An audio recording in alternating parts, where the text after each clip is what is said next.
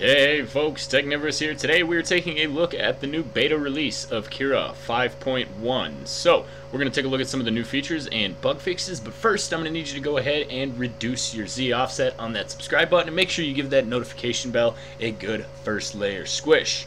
Now that that's out of the way,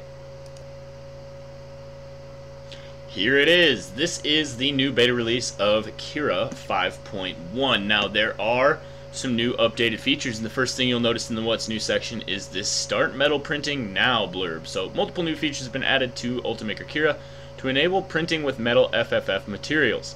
These features can be used alongside the new metal expansion kit to unlock simple and affordable metal printing.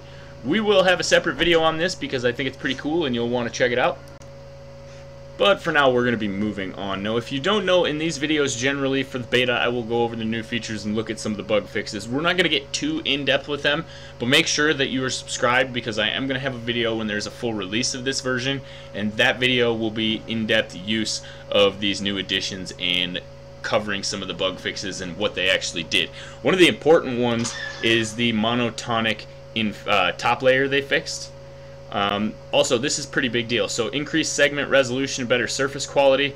This is a before and after picture of the segment resolution. So when doing round objects, you're getting a lot better effect, more like an arc welder, and it works really, really well. So smooth shapes will print with up to twice as many segments, resulting in a smoother surface and better overall surface quality.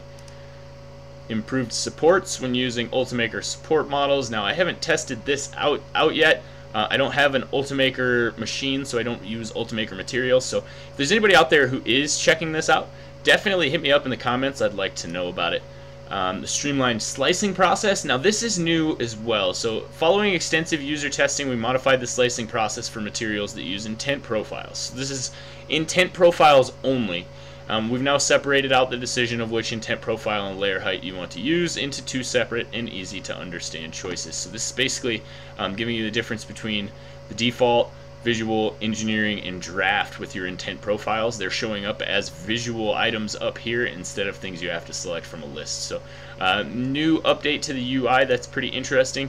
And then 3MF project files, know what you need. So this is also a big deal. You'll see that we are going to be migrating towards 3MF in the future, thanks mostly to Prusa and their love for the format, but it is a much better format and you can actually get a lot more data in there with just about the same amount of space. So it's now easier than ever for you to collaborate with others while using any of the 250 materials available in the marketplace.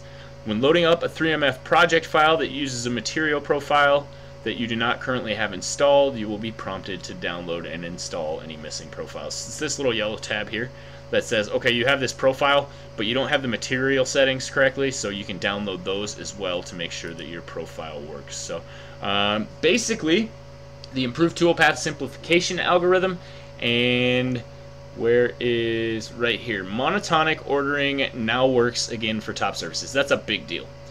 Some people were getting this error where it was resetting the configuration if it wasn't a complete configuration or if it didn't transfer properly.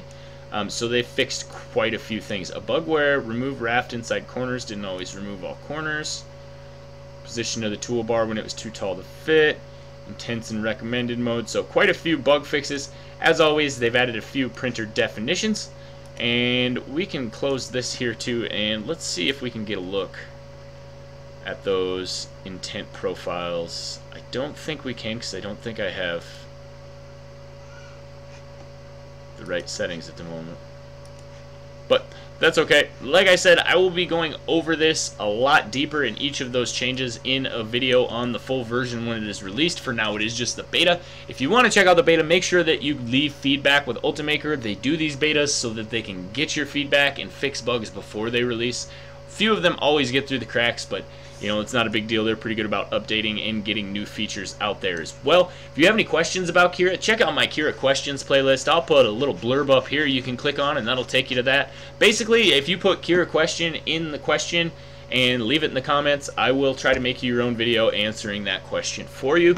I do quite a few of these. I have been taking a little break over the summer here, but now that I'm getting back into it, I'd be happy to field more questions. Don't forget to leave them down below, and we will see you in the next one, folks. Technivorous out.